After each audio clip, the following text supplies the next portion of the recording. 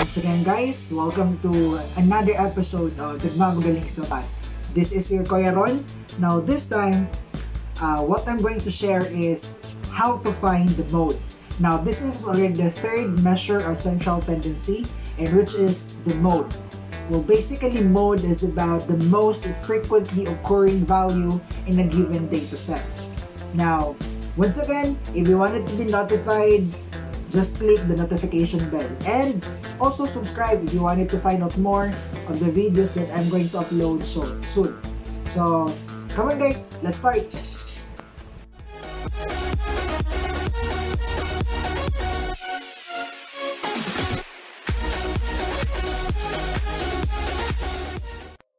Okay guys, so this is our example for finding the mode of a given data set. So our example says, find the mode of the ages of 9 middle management employees of a certain company. So the ages now are as follows: 53, 45, 59, 48, 54, 46, 51, 58, and 55 years old. The 9 ages. So if I may recall, our notation for mode is, this is the notation M sub O. This is for the population. Mode of the population. And then if it is for the sample, you have X hat. This is for sample mode. Okay, so since this is just a sample, a very few data set, then let's find our X sub hat.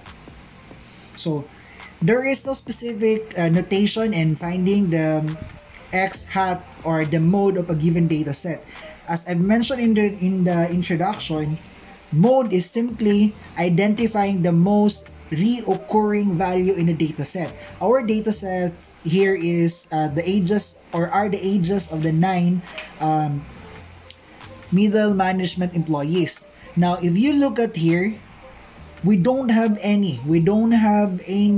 reoccurring age of the 9 middle management employees. Thus, in this case, we are going to say now that mode does not exist. So, in other words, there is no reoccurring value, or there is no reoccurring age among the 9 middle management employees for this example. So, that's why we said, or that's why we say, mode does not exist in this data set. Now, for the purpose of example, let's say example number 2. So for example number 2, if I have example, we have the score of 5, 9, 8, 5, 4, 6. So in this case, we have N is 6. That is our sample size. Let's find the X hat or the mode. So let's identify whether there is a repeated score or value in this particular example. You notice we have 5 here as repeated. So, and all the rest of the numbers or entry are all unique. So in this case, we would then claim that we have here 5 as our mode. We have 5 being the mode of this data set. By the way, when the mode of a given data set is only 1, we call this data set as a unimodal data. Okay, it's a unimodal data, meaning from the word uni, meaning to say 1.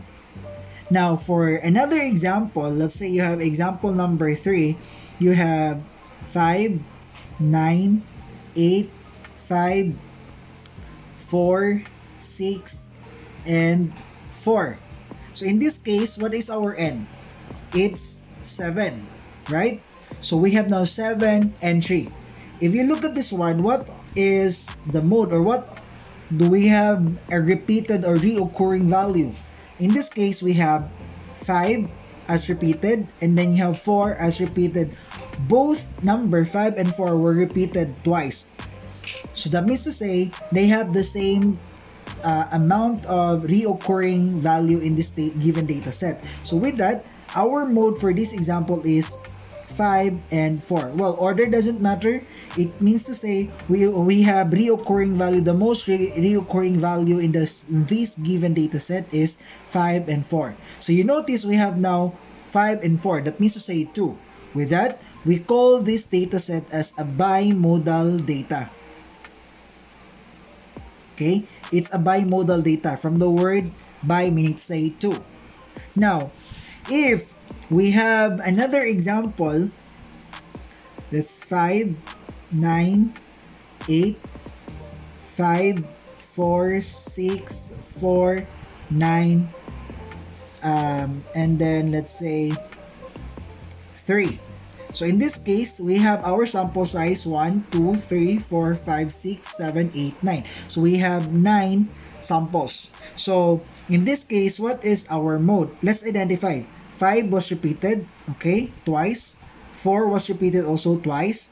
And also 9 was repeated twice. So you notice 5, 4, 9 were repeated twice. Meaning to say, these 4 entry were repeated at the same time, were most repeated at twice at the same time. So we have now, we will list down here 5, 9, and 4.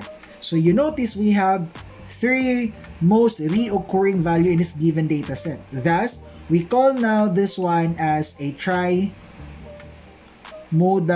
data. Meaning to say from the word tri, which means 3. Now, for the purpose of explaining you, if in case you have a most reoccurring value of more than 3, others would call it a multimodal data, or yeah, it's a multimodal data. We call it multimodal data when you exceed 4. Now, just for the purpose of clarification, what if in this given data set, I'm gonna add, let's say I have 5, 9, 8, 5, 4, 6, 4, 9, 3, and 5. So this is another example, set of example. Let's say, what is our n now? What's the sample size? 1, 2, 3, 4, 5, 6, 7, 8, 9, 10. So we have 10 samples. Now you notice 5 was repeated thrice. And then 9 was repeated twice. So as well as 4 were repeated also twice. But in this case, our mode is 5 because we're talking about the most reoccurring value or the most repeated. Yes, 9 and 4 were repeated, but they were only repeated twice. But 5 here were repeated thrice. So that means to say it's the most reoccurring value. Thus, we have 5 as our mode. And in this case, our data set is considered as a unimodal data. Okay, so I hope the explanation is clear to us and how to find the data or the mode of the given data set. We call this data as or we call mode as the most frequently reoccurring value. So should you have any question or clarification, you can leave a question or comments in the comment section. So with that, guys, thank you so much for watching this video. Please tune in for the next uploads of videos to come. So thank you and be safe.